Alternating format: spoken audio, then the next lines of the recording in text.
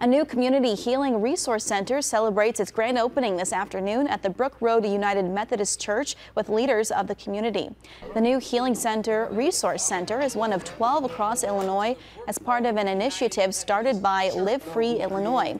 The center focus is to reduce violence and provide trauma care to victims of violence through different modes of instruction. We all heard this before, that hurt people hurt people.